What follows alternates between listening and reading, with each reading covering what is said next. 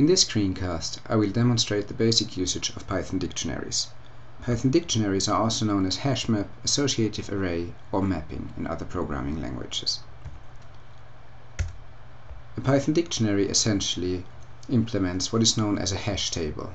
That is a collection of key-value pairs. You can think of it as an array, but instead of using indices, the dictionary will use keys to access the values. We can define a dictionary using curly braces in the beginning and then typing key-value pairs one after the other. I type here key 1, and keys and values are separated using the colon character. Value 1, and key-value pairs are separated using a comma. The second key-value pair, value 2. So my dictionary has two key-value pairs, so length of the dictionary is 2. I can access the dictionary's data using keys now. So I can simply say d at the position of key 1, and that would be value 1. I can add a new value saying d at position new is spam. And I can edit existing values simply by defining new values for them. Key 1 equals x. Since I added a value, the length of the dictionary will now be 3, and I can print the whole dictionary and have these three key value pairs here. Be aware though that there is no sort order in dictionaries, so there's no guarantee where this new will be added. It can be in between, it can be in the beginning, at the end, or anywhere else. Now we will iterate over dictionaries. To do so, we'll define a contact dictionary, a contact record essentially, and I'll first clean my screen using the Ctrl-L key combination. Contact, oh come on, contact is, my contact has a telephone number, and that would be Austria, city of Graz, Graz University, and 4 access for any number there.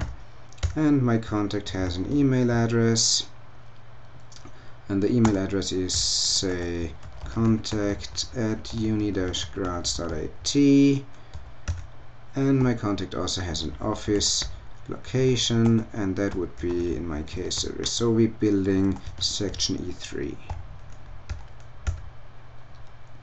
Now I can iterate over the contact.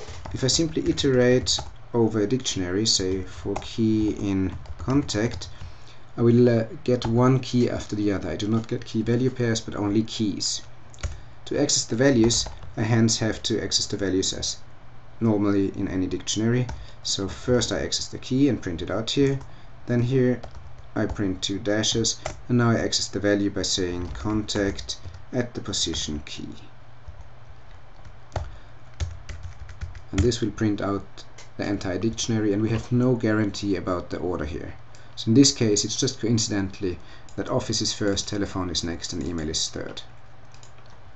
We can also be more explicit about what we did above and say we want to iterate over dictionary.keys. However, I prefer simply iterating over the dictionary in itself because it does the same. So I'm hitting enter, and the result will be exactly the same. We can also iterate directly over the values, so I can say for value in contact dot values, and now I only get one value after the other, but with this I cannot access the keys anymore, so I can simply print the values here.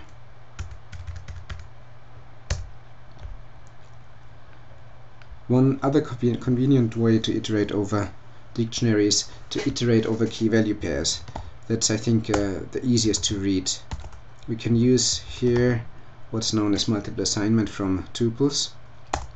And I say iterate for key, comma value in contact.items. Contact.items essentially returns an iterator of key value tuples. And now I can be a little bit more verbose and say print key, comma, and value. which I think is easiest to read. This works well as well. Now if for some reason you really have to iterate over the keys in a sorted manner, you can still do this by using the sorted function.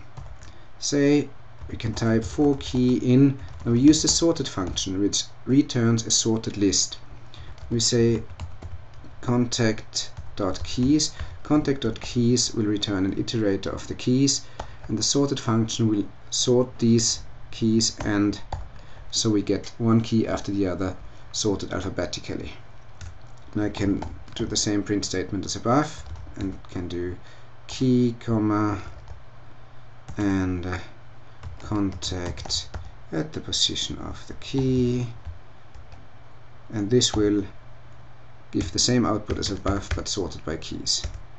So I start by having email, and then office, and then telephone. That's it for the basics of Python dictionaries. Hang on and enjoy the rest of this tutorial series.